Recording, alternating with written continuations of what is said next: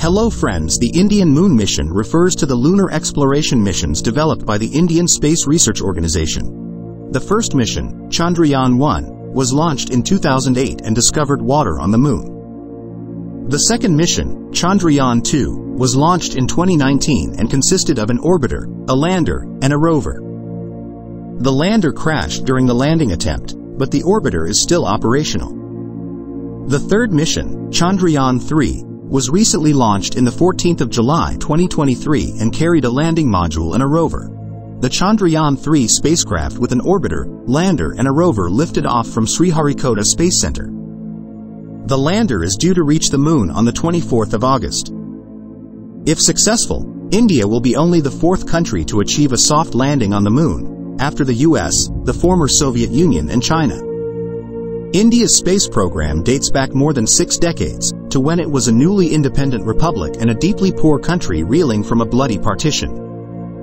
When it launched its first rocket into space in 1963, the country was no match for the ambitions of the US and the former Soviet Union, which were way ahead in the space race. Now, India is the world's most populous nation and its 5th largest economy. It boasts a burgeoning young population and is home to a growing hub of innovation and technology. And India's space ambitions have been playing catch-up under Prime Minister Narendra Modi.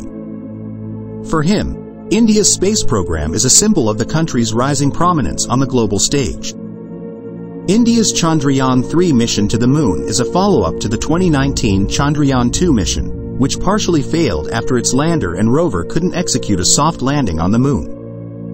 The main objectives of the Chandrayaan-3 mission are to demonstrate safe and soft landing on the surface of the Moon, demonstrate rover operations on the Moon, conduct in situ scientific experiments on the lunar surface, continue the exploration of the lunar surface and expand our understanding of Earth's closest celestial neighbor. The landing site of Chandrayaan-3 is near the south pole of the Moon at 70 degrees latitude. The Chandrayaan-3 will take almost 40 days to reach the Moon, while previous mission like Apollo mission takes 4 days. The question rises why Chandrayaan-3 takes 40 days, and the answer is simple: that the trajectory chosen by ISRO have some limitations. The Apollo Moon mission uses direct trajectory known as translunar injection.In. This phenomenon, powerful Saturn-V launch vehicles propelled the Apollo spacecraft into Earth orbit, and from where single engine take the spacecraft toward Moon. But Chandrayaan-3 followed different trajectory. The mission uses series of different Earth orbit and gradually increase the speed of spacecraft and position for lunar insertion. If everything goes well, Chandrayaan-3 will become the world's first mission to soft land near the lunar South Pole. All previous spacecraft that have landed on the Moon have landed in the equatorial region, a few degrees latitude north or south of the lunar equator. India's space program has been playing catch-up under Prime Minister Narendra Modi. For him, India's space program is a symbol of the country's rising prominence on the global stage.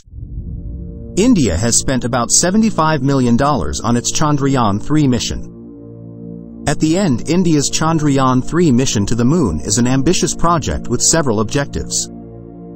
It aims to demonstrate India's capabilities in space exploration and expand our understanding of Earth's closest celestial neighbor.